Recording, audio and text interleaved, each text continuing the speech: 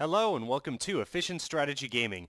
Today we're going to be playing Panzer Corps 2 on Generalismus mode, and we are playing Barbarossa South. And so this will be the invasion of Russia from the south. And basically we have Romania down here, Bessarabia.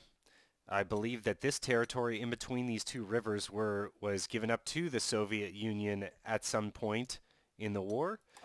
The day is June 22nd, 1941. That's the first day of Barbarossa. And we should have Kiev somewhere off in the distance. This is probably the Pripyat marshes up here to the north. And that's going to be the northern border of what we're dealing with here. And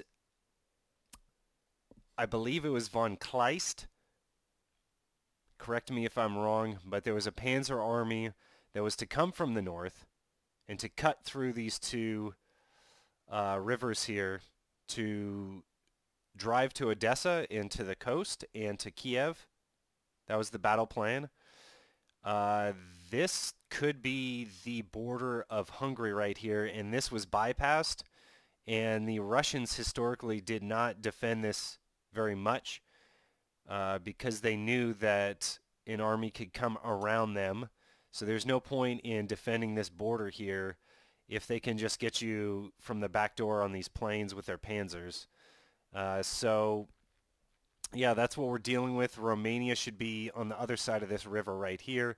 Odessa somewhere off in the distance. This looks like a piece of the Black Sea. Odessa over here. Kiev most likely over here someplace. All right.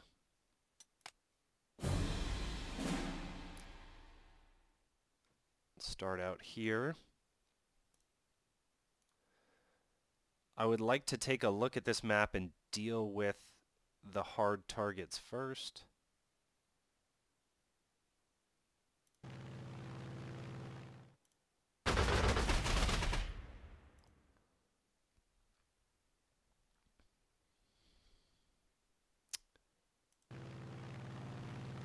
Alright, we revealed some cavalry units there.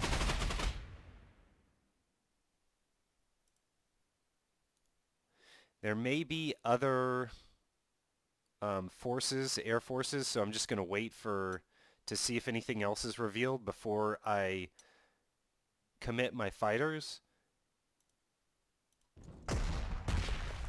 I really want to get this air base here in this one. And then if there is any fighters based in those two air bases, they have to spend next turn redeploying. So that would be quite good. It looks to me like these guys need to be softened up more. And for whatever reason, these fighters are just sitting there. They're not defending. I'm not sure why that is.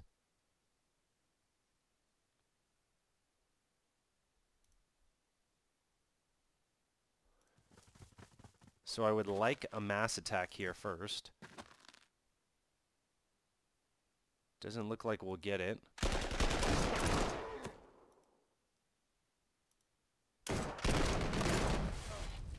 Maybe because they're engineers? I'm not sure.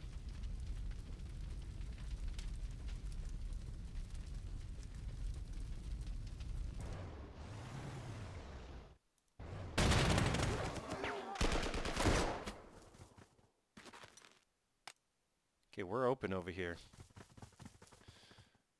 Okay, so there's a fighter and attack bomber. They're going to have to redeploy next turn.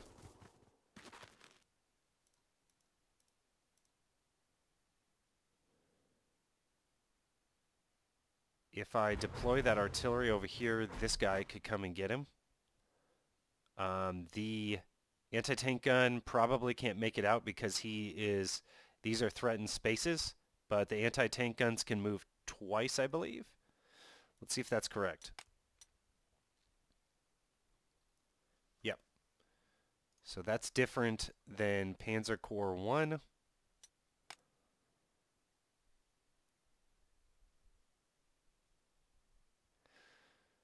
there anything else? I should probably go tappy-tap these guys a little bit and then recon forward a little bit.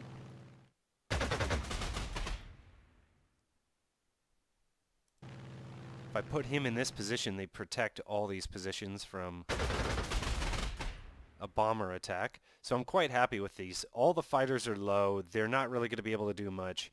But let's focus in right here.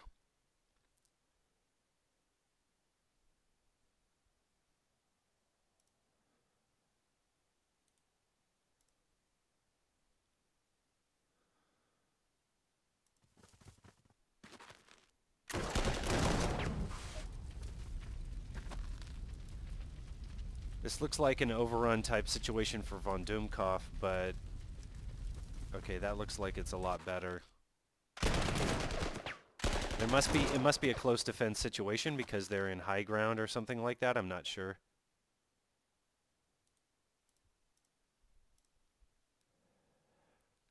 Infantry performs quite well situationally in this game. I just think that von Doomkopf is going to force a surrender here, so I'm going to go with it.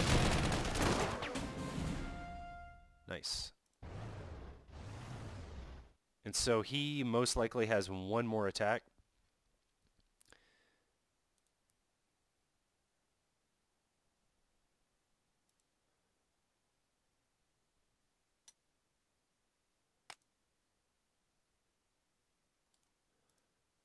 I know someone's in low, so I don't think that that's a good idea to go. This probably will get the encirclement.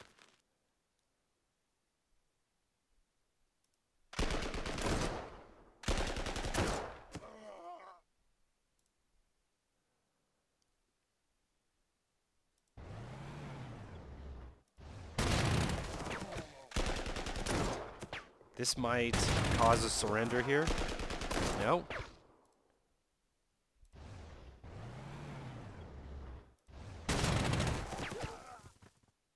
Wow. Guy's tough.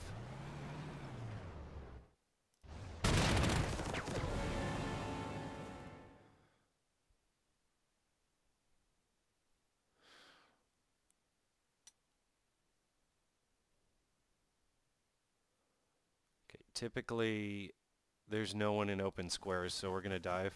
Oh, two more.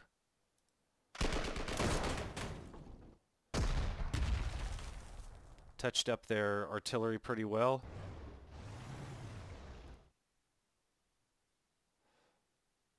Let's get these guys in flanking positions.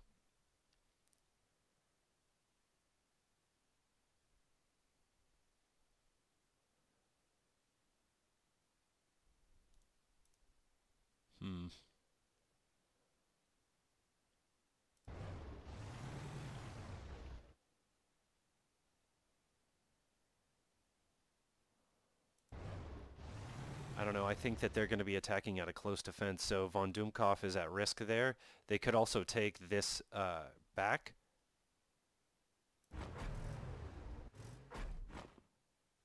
But if they did that, then they'd be out of high ground, and that would actually be to my benefit.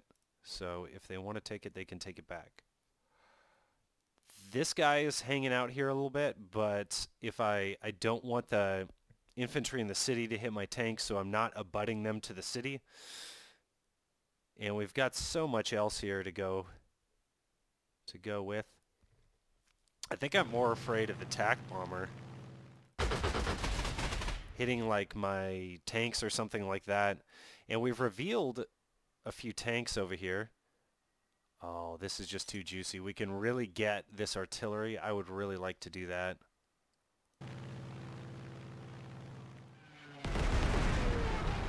Nice. That artillery is taken out of action. And then we're going to be playing a little bit of a prestige battle here with these attacks. The point of which being it costs more prestige to replenish these tanks.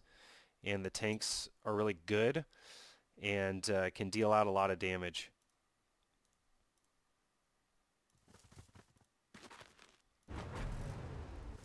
We'll just set these guys up. Not a well-defended position here. The tanks, if I move this tank across to you, it would most certainly be overrun. We can see right here, I would like to get a breakthrough here and then see what else they have.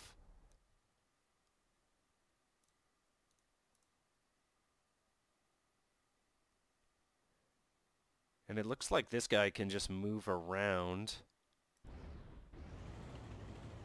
But let's attack with this second artillery. Alright, there we go.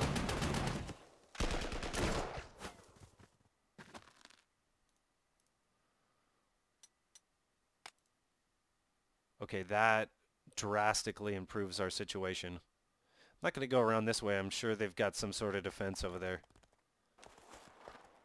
The only thing that would be better is if I could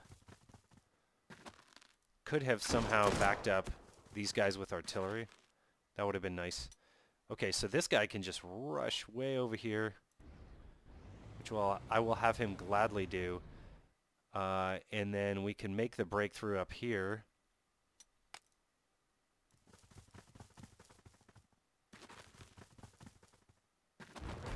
These engineers will just be here to protect the artillery and not be on the river crossing to where they can really get hit hard.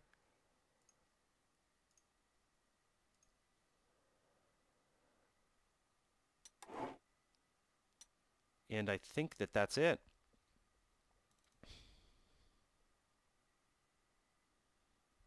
All right, we'll pass the turn.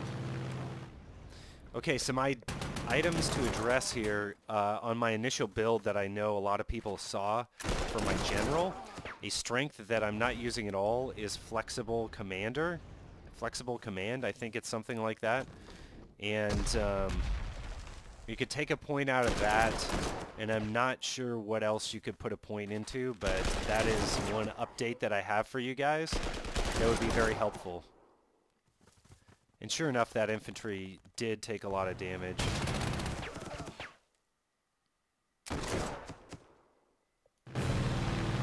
They did no damage to von Doomkopf, though, which is good.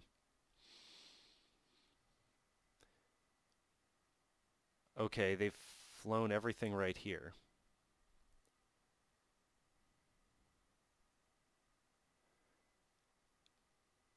I definitely need to hit this guy. For sure. And then I could do a dual maneuver here. We could take one of these fighters in the back, move him over to this airport, and then do you see here, he protects the dive bomber. And he's moved up, so that helps us tremendously. I would like to get a fighter over by these tanks to mutually support each other. The fighter can take out that guy.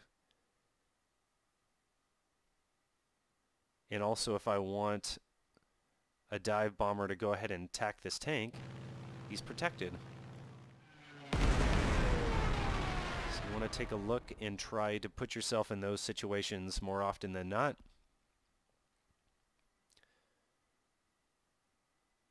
We're going to do the same over here.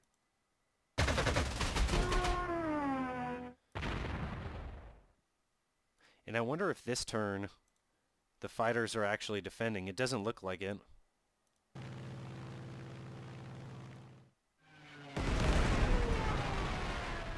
What I really need is this guy to be off of that point so that I can get a dive bomber in there.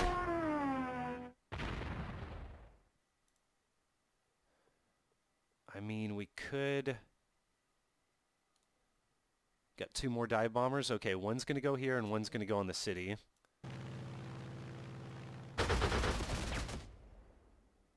That didn't really help too much. I'm hoping that this guy can get on the city. Perfect. Doesn't really suppress with the dive bombers, but it does do HP damage, which counts for a lot. Oh, they got a little tricky guy back here too. Got to worry about him.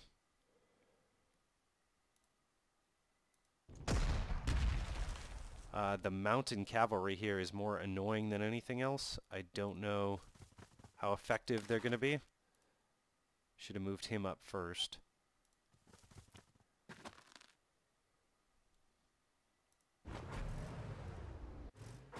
Wow. That's just not that high ground, man.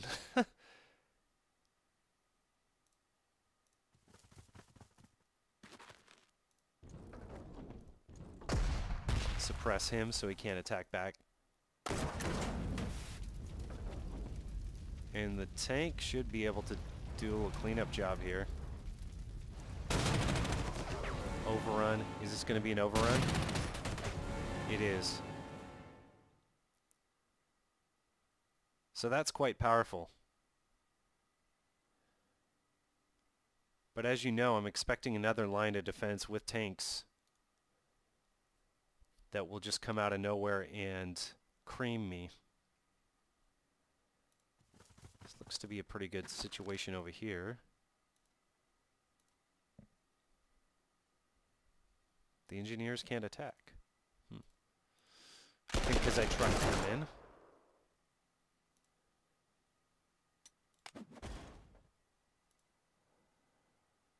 So if we get this guy out of the way, we can take the air base.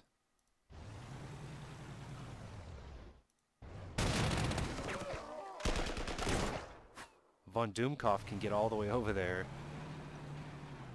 Sounds like a good situation.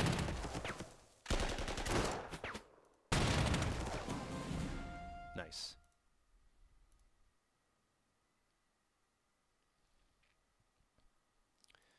Okay, the air base is open. They're encircled. Could we just come in and just start creaming these guys? It looks like it. This is kind of aggressive for this guy, for Hunter. My precious Patreon tank.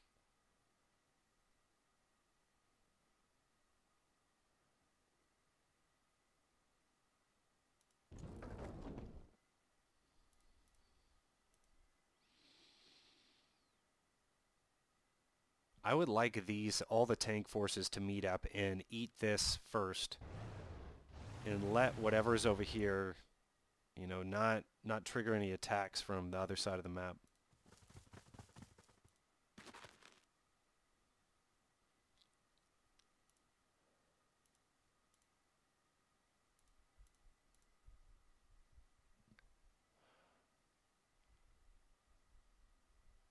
He just needs to defend that. I don't need someone popping out of the fog of war, taking that, and then having to move my fighter all the way back.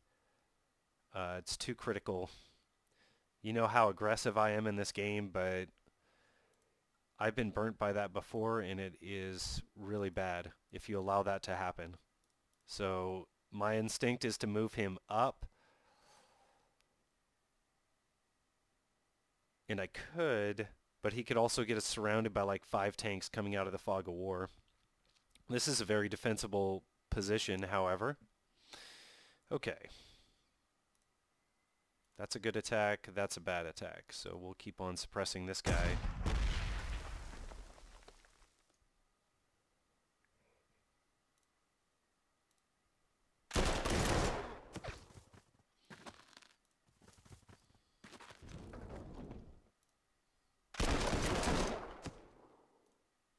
So this is just kind of a back and forth stagnant battle right there. Oh, they gave us the crossing. How kind of you.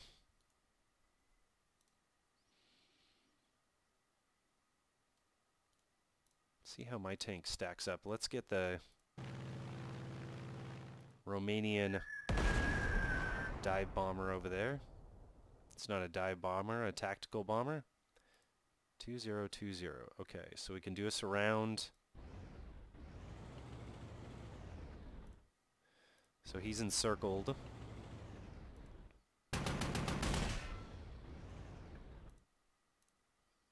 Overrun. Do it.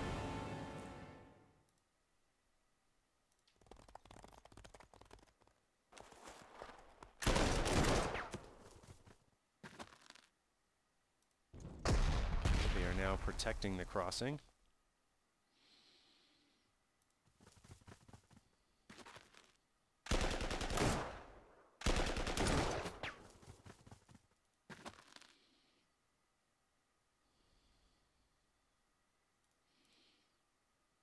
Not sure if I really helped myself out there.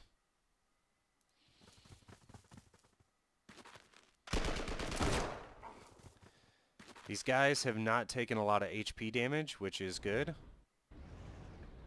You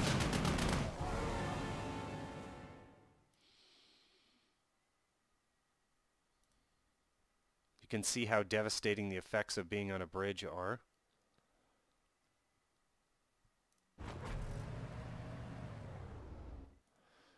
And I think that gives you a flavor for kind of what's happening here in the map. And yeah, we'll end the video here. Please leave a like and subscribe if you enjoy this type of content, and I'll see you on the next one.